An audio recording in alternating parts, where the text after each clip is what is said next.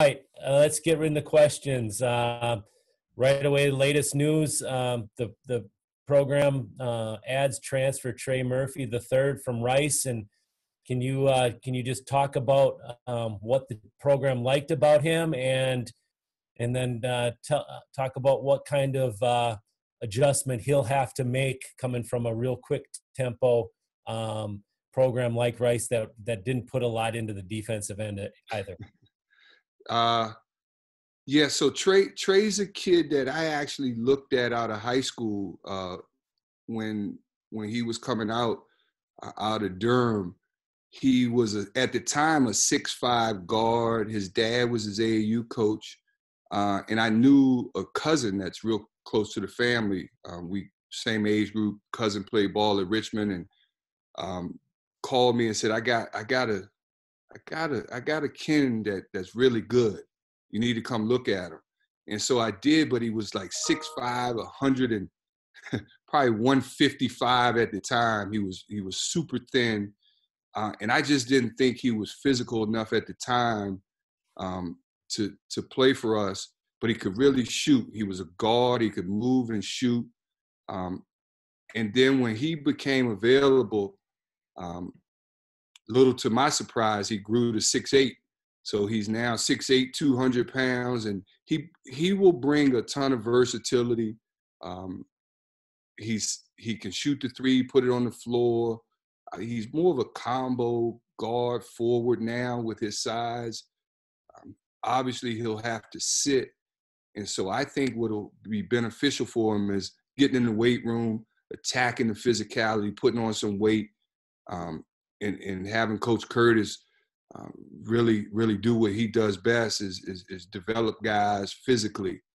And when he comes back, I think his versatility, especially offensively, but what he's going to be able to do sitting out, learn our defense, work on those things are things that were attractive for him about us. He actually loved the fact that we play defense, and he wants to get better in that area because ultimately he wants to play at the highest level. And in doing so, I think he's got to improve his defense. Okay. Can you talk about the biggest challenge? Hold on here. Okay. Can you just talk about the pieces that the team is losing in the front court and what our expectations are for next year, and how do you see Sam Hauser fitting in, and what do you expect from Caden Shedrick? Yeah, so losing Mamadi and Braxton, probably two of our better athletes on the team. We lose tremendous rebounding and some defensive versatility with both of those guys. So I don't know if we'll be as good defensively, but I think with the addition of Sam, we'll be able to stretch the floor, make some shots from beyond the arc. Sam can really shoot it. He proved that day in and day out in practice. Boy, could we have used that this year. But his offense is going to be huge for us. And then with Caden and even Justin McCoy having an opportunity to get on the floor and a chance to get more minutes, and Poppy, I think those guys are going to have to collectively step up, help defend, and more importantly, help rebound the basketball. Okay. Obviously the circumstances are, unheard upon on how you're going about your day-to-day job, being a basketball coach. Can you just talk about the biggest challenge that the staff is facing from a recruiting standpoint with this current circumstances? Yeah, obviously we're handcuffed. I think the biggest challenge is not being able to see guys play and compete, especially on the AAU circuit, where you get to see the better guys go against each other. And so you miss that opportunity.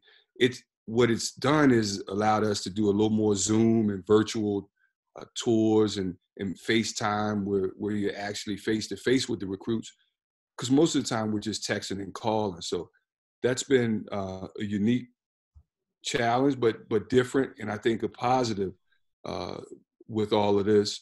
that they can put faces with names and they see us. And my kids are jumping in sometimes on the Zoom calls and saying hi to the recruits. So it's actually been pretty neat. But not seeing them compete and play has been the most difficult thing. Assuming that everyone is in the same boat, how difficult will recruiting get if you lose July's evaluation? I think it'll be extremely difficult. Luckily, we had a little bit of a head start with some 21s, but I think that the biggest challenge will be the class behind them. You know, we can start contacting 22s on June 15th, but not being able to see those guys and having a feel for their game, you know, it's going to be difficult, but everybody's got the same handicap, and we're just going to have to make the most of watching a ton of film. I'm really sick of watching film, to be honest with you. UVA has a reputation for player development. How are missing the individual workouts, not only on the floor but in the weight room, how huge is that, and what kind of adjustment has it been remotely? Yeah, that's huge. We take pride in just getting better in the fundamentals of the game, and not being able to be with those guys on the floor has been difficult. Not having guys in the weight room, attacking the weight room with Coach Curtis has been extremely difficult. We're making the best of it. Mike has got a program that he sent out to the guys. They're lifting more body weight stuff. And whatever they have at their disposal at home, but some conditioning and lifting, relative to what they have access to. Okay, let's switch gears. Jay Huff averaged about 14 points and 8 rebounds in his last 3 games. What do you think clicked for Jay, and what is the key for him sustaining that production more consistently next season? I think what clicked was there was a mentality. There was an aggressive, assertive mentality that he demonstrated towards the latter part of the year.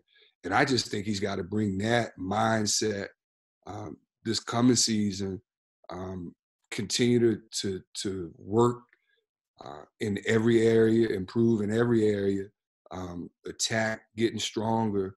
But it's just a mindset. I think his mindset of I'm going to be aggressive, I'm going to attack. He was tremendous in blocking shots down the stretch. He's just got to have that mentality. Okay. What do you think the next step is in Poppy's development, and what progress did you see from Caden throughout the year? Yeah, I think Poppy just needs time on the floor. If he can get on the floor, stay out of foul trouble. He was like a foul every 10 seconds he was out there. That was a joke, Bach. You were supposed to laugh.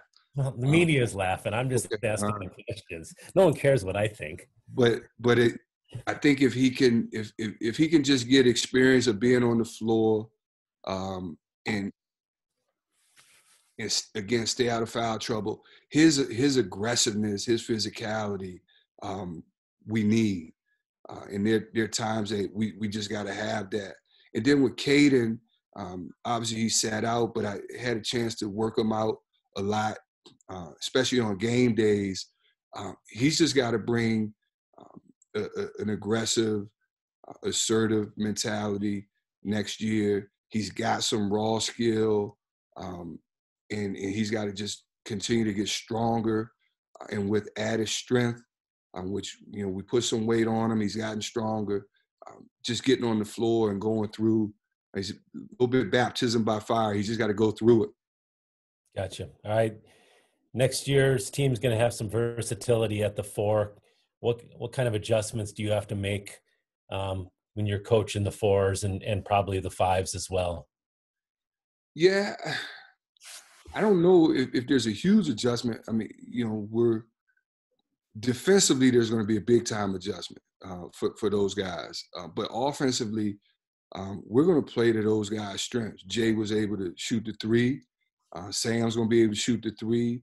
I think, with more minutes, I think McCoy will give us, will be a pleasant surprise. I'm hopeful because the kid's a hard worker. and then we'll occasionally throw it into Poppy and Caden and let those guys go to work down on the block.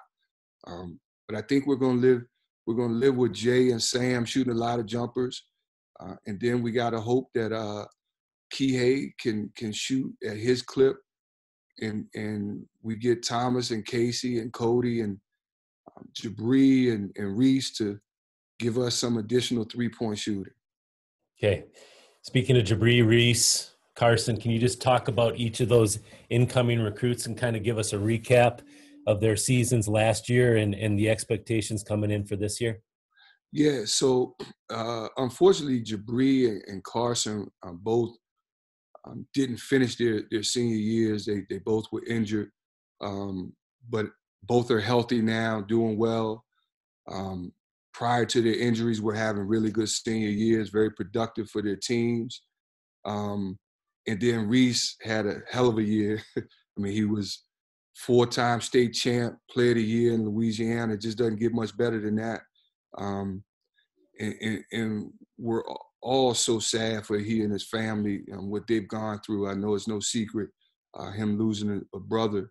And so we're just been supportive and behind him. But those guys are eager to start and be with us. Unfortunately, they're going to have to. It'll be online and virtual for a while. But they all had really good years. Obviously, Reese, he was able to complete his and finish his, but the other two were great. I even think Carson's team ended up winning the state title without him, so they didn't miss him much. But Carson's going to bring some added shooting, stretch the floor, and Jabri's just he does it all. He's a 3-level scorer. Any truth to the rumor that he's gone from 6'5" to 6'7.5"?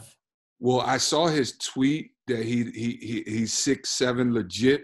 So I'm going to stick with him. I don't want him to be upset before coming here. So he is 6'7".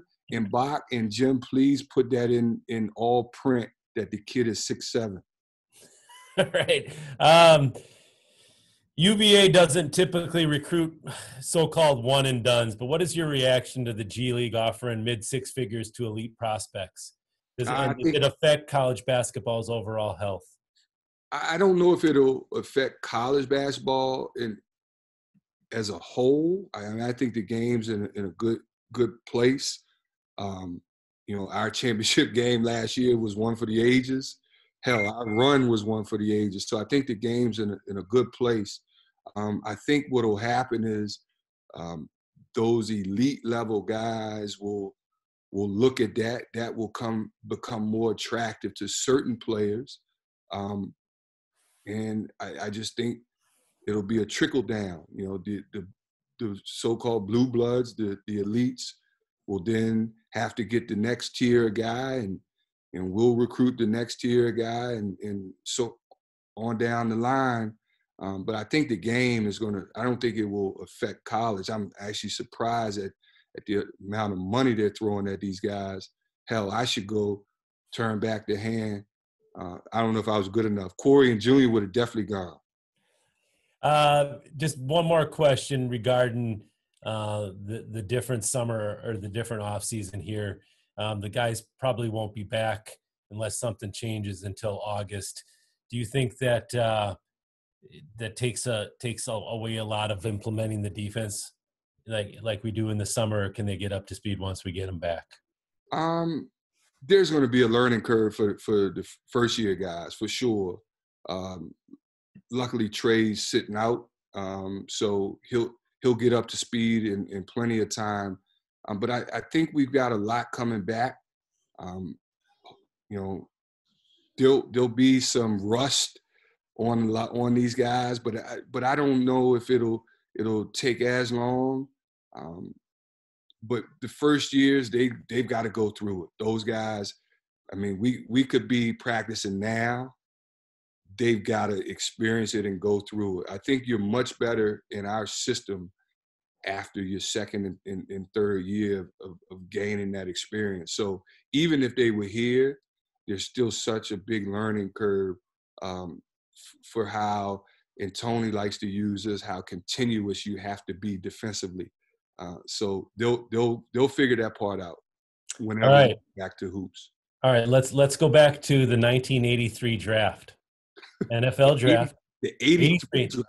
Okay. When the Steelers had an aging quarterback, and they refused. They didn't take Marino. Dan Marino in their own backyard. All right. Yeah, that sucked. Okay. All right. What's the biggest need for the Steelers tonight? And will you be watching? I will be watching. However, we don't have a first-round pick, so I'm not sure. Is tonight just first round only? You're asking the wrong guy. I'm not tuned in. I think it's maybe first or the second round tonight. It is correct. It's first round only today. Okay. So first round only. So I knew that, Bach, and I wasn't going to watch until the second and third round. We need a backup QB. We need running back help, and we can always use some secondary and linebacker help. That's steel curtain defense. We also could use a decent offensive lineman. But I like where we are. We're going to win the North. I don't want to hear about Lamar Jackson and those freaking Ravens right up the road. We'll be fine when Big Ben comes back. All right. Coach, thanks for joining us today. See, you got me going, Bach, on the Steelers now. That's what we wanted. No problem. Thanks for having me. All right.